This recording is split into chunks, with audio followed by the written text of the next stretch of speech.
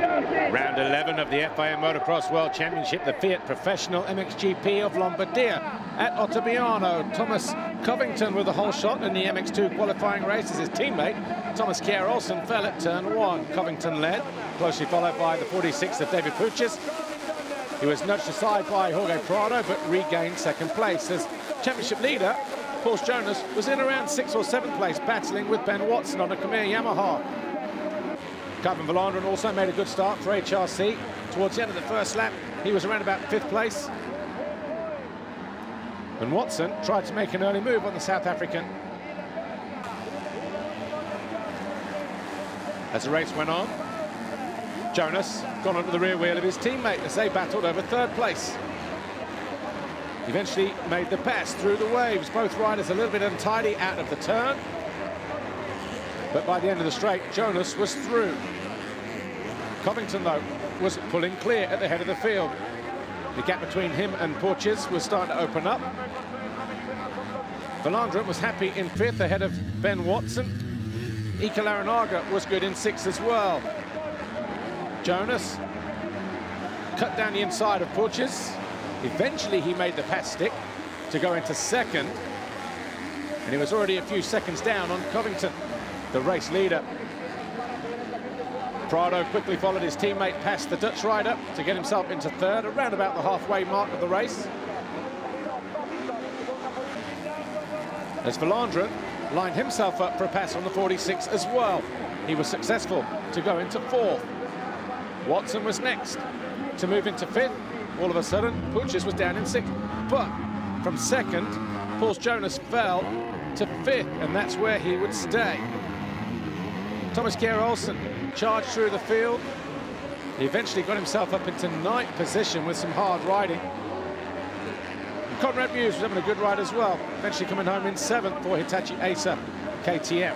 But it was a win for the 3rd time for Thomas Covington from Prado, Valandren, Watson and Jonas. David Puches came home in 6th for his best qualifying of the year ahead of Conrad Mewse and Ika Larinaga.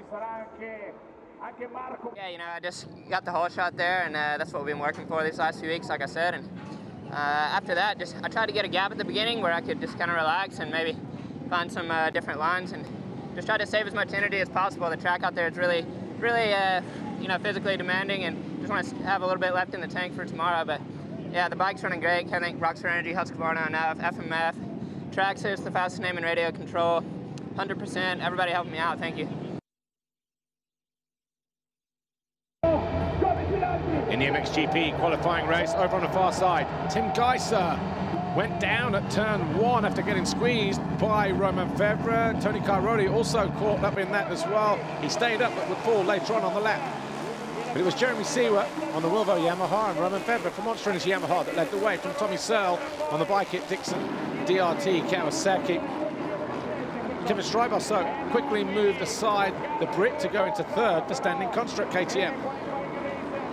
Gauthier Paulin was up there as well, but his teammate Max Anstey was ahead of him, giving chase to the Monster Energy Kawasaki of Clement de Sal.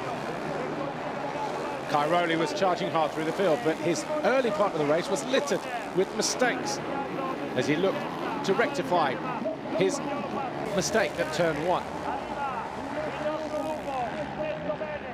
Seewer and Febvre cut dashing figures at the head of the field as they pulled away from Strijbos.